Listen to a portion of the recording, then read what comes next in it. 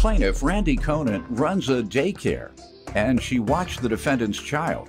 Randy claims after the defendant started having problems with Randy's adult son at work, she stopped bringing her child to the daycare and left with an outstanding bill. So she's suing. Defendant Carla Burright says the reason she had a problem with Randy's son is because he's a sex offender and he lived in Randy's home. Carla claims she didn't realize Randy's son was a sex offender until they started working together at a different job, and he was fired for sexual harassment. All rise. This court is now in session. The Honorable Judge Greg Mathis presiding. You may now be seated. Let's start with you. I run a daycare. I started watching her child. We didn't have any issues until April. Did you know the defendant before then? No, I did not, sir. Okay. How did you all come to meet? One of my other daycare moms introduced us, and she needed a babysitter. So I told her, gave her my contract and stuff, and we met the morning of the first day I started watching her child. Okay. How much you charge? Normally I charge $20 a day. I did give her a deal. I felt bad because she's a single mom. I know how hard it is. So I gave her $15 a day. Okay. How did things go? Actually, the first 2 months was actually pretty good. There was some drama between Carla and my son and the other mom. What are you referring to? Your son? What is he? My he lives son, there? Or? My son he lives at home. Mm-hmm. He's my youngest son, 20. He's a sex offender. Him and his girlfriend, they were 16, 17, and he was charged. He's dealing with it. They were 16, Statutory. 17.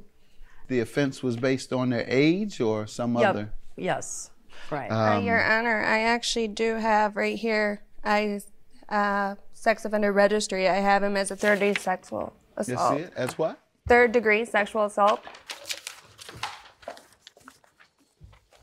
Yeah. I did not know that he was a sex offender. Yes, you did. No, ma'am, I'm sorry. I did not know that your son was a sex offender. Yes, you did. Carla, you worked with him.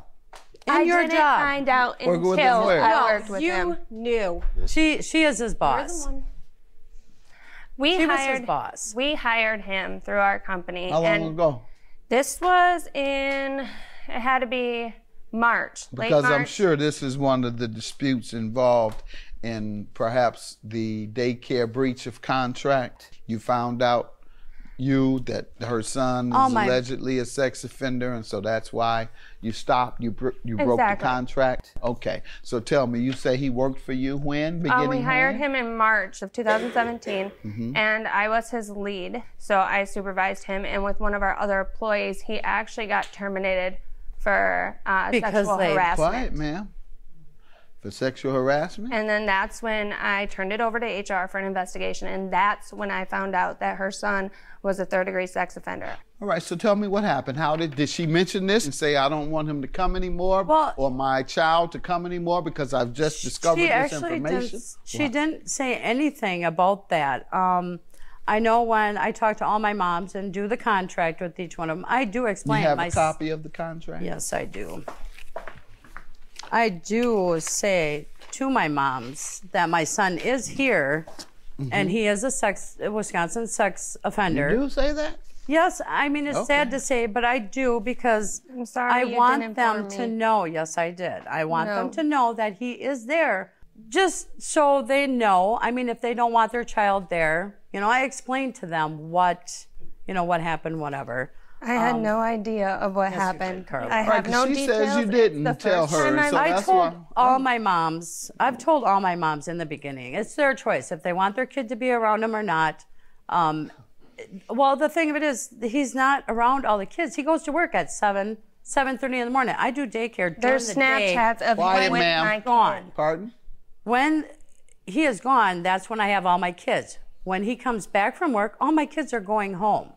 It's embarrassing, but I guess I would rather have him know, just because he's registered. I mean, I have to. There's no way around it. And she knew. I tell all my parents, all of them knew. There's no ifs, ands, buts. So why do you think she withdrew? Why do I think? Because she don't want to pay. She don't want to pay the $275. Okay, so let's get to the facts. What month did she say, I want my child pulled, and did she tell you why? She didn't say anything. I ended up on the 28th of April, I finally texted her and I said, what is going on? No reply. I have text messages from her, and I asked her when she was going to come over and pay me what she owed me for daycare, and she sent me a text back the next day stating, oh, well, what do I owe you daycare, or what do I owe you for exactly?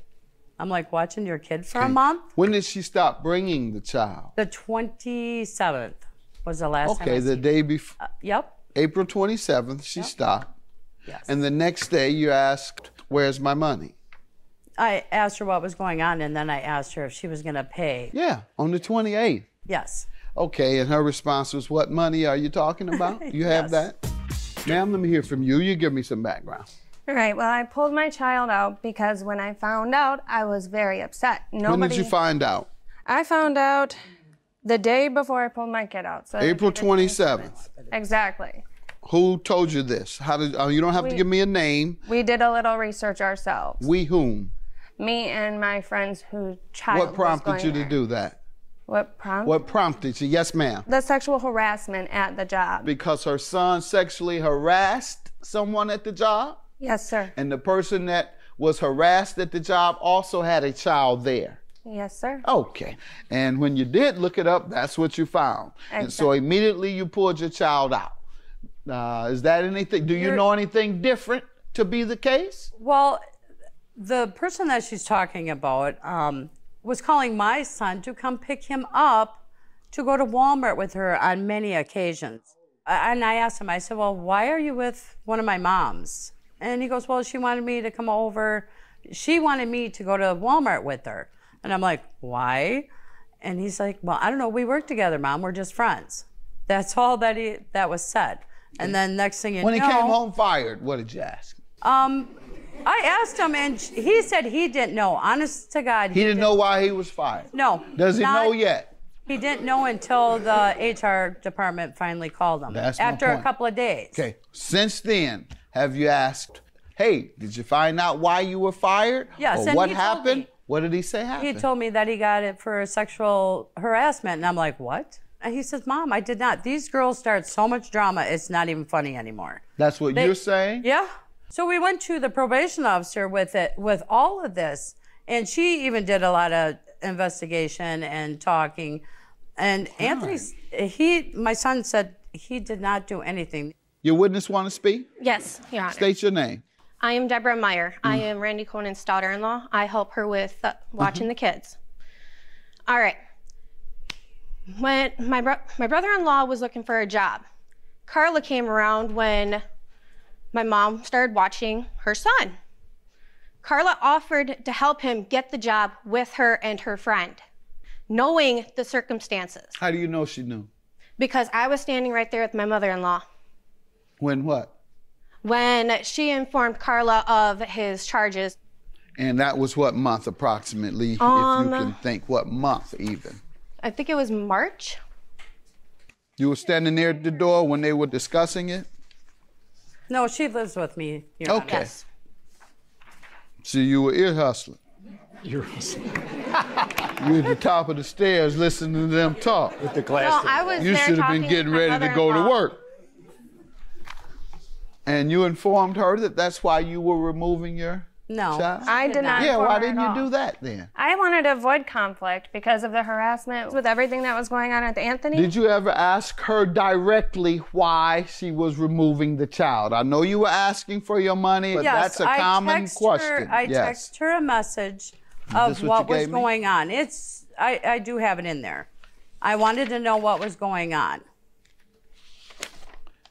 And she never gave you any response? No. Never, no response, no nothing. Just the text of, what do I owe you for? Ma'am, why didn't you respond? You text that, what I owe you for. At that time, we did contact Child Protection Services because after I pulled my son out, the babysitter that we now go to, she said that she gets lots of children from her, and there were claims of children being that's hit. Quiet. No. Children being what? Hit and spanked during nap time, and actually my friend's little girl, she's 5 years old, walked up to her mommy and told her that. No. None of the kids get spanked. Approximately when did that happen? When did you learn of that?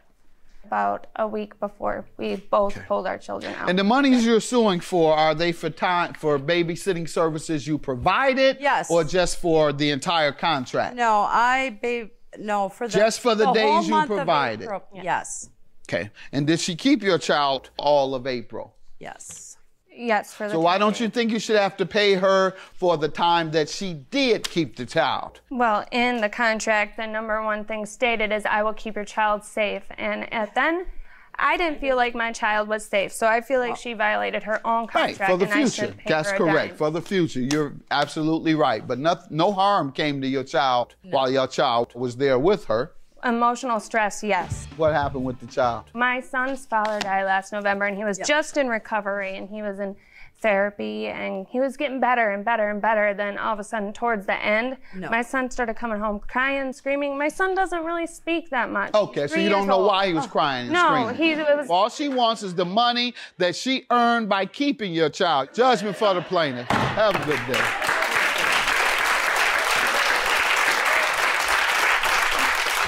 She lied way too much. I did not I have lie. always made sure your son was safe. No, you did not. Yes, you I did did. not say to You me. know what? I don't even know why you're going this far because Anthony even fixed your car. You two left together, so stop your drama.